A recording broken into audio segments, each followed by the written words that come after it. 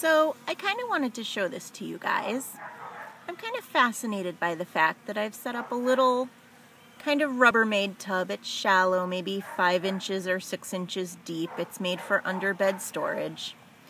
And I filled half of it with gravel, and I kind of make a little slope so that no matter what the water level is in this tub, they always have somewhere to get down to safely drink.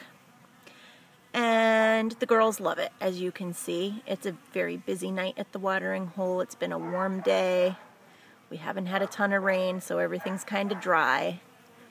But regardless of the day, pretty much anytime you come out, you will see just about this. We have 2 hives, and the girls just love it. This, I think, is one of their primary water sources.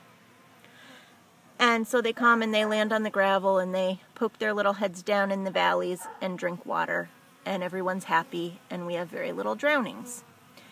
And what I find kind of interesting is that if you compare and contrast that to the activity, or lack thereof, of the bird bath right next door, look at that. Nothing. Not a single girl, not a single drinker. It's fresh water. I clean it out.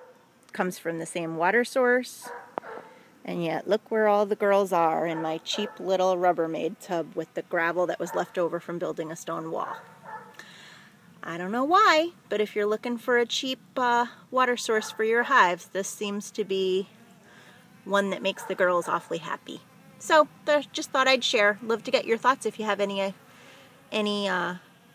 suggestions as to why they might have such a preference for the gravel in the Rubbermade tub versus the bird bath.